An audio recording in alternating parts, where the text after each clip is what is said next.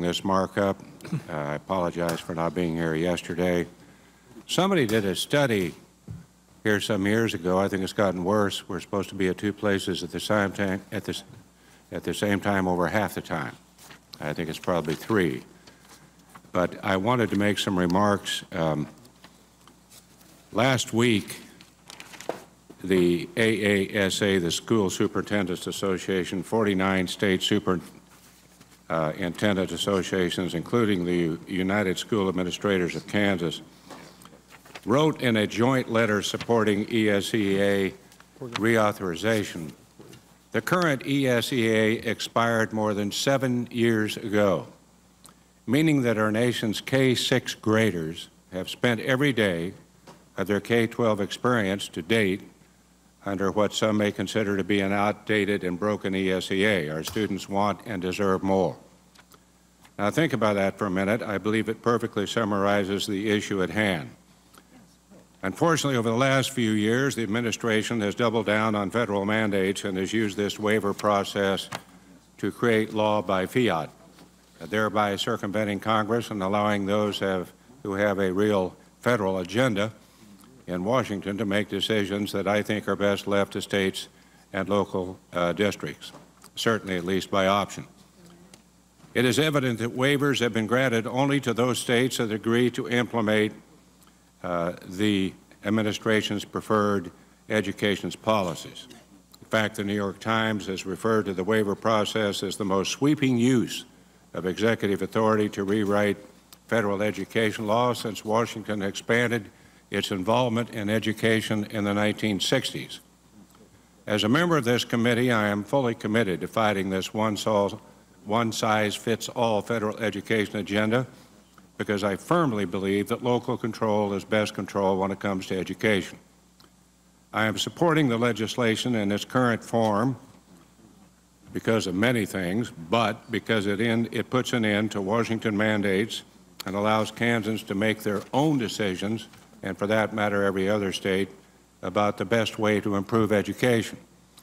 While this legislation heads in the right direction in reducing the federal footprint, I want to remind my colleagues I think it is very important that we avoid adding back in federal mandates and very prescriptive requirements. As we move forward, I will continue to push to return the K-12 education decision-making to state and local control, where I think we can establish the best policies to ensure that every child receives the highest quality education.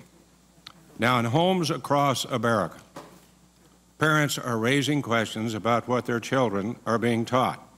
In many cases, parents are hearing that local curriculum decisions have been driven by the Common Core education standards that most states adopt in a hurry under federal pressure with little or no public input.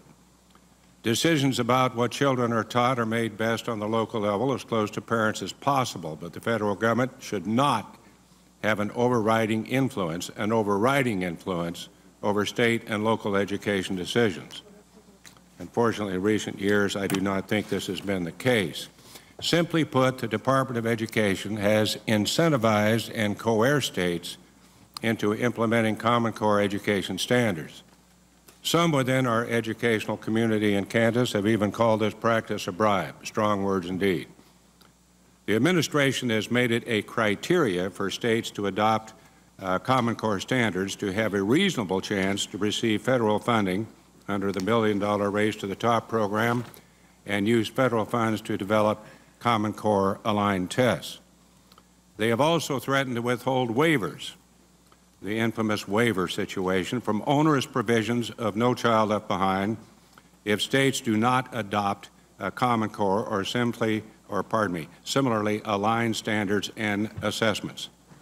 For that reason, earlier I reintroduced the Local Level Act S-182 to explicitly prohibit the federal government's role and involvement in Common Core. My legislation would strictly forbid the federal government from intervening in the state's education standards, its curricula, and assessments through the use of incentives, mandates, grants, waivers, or any form of manipulation.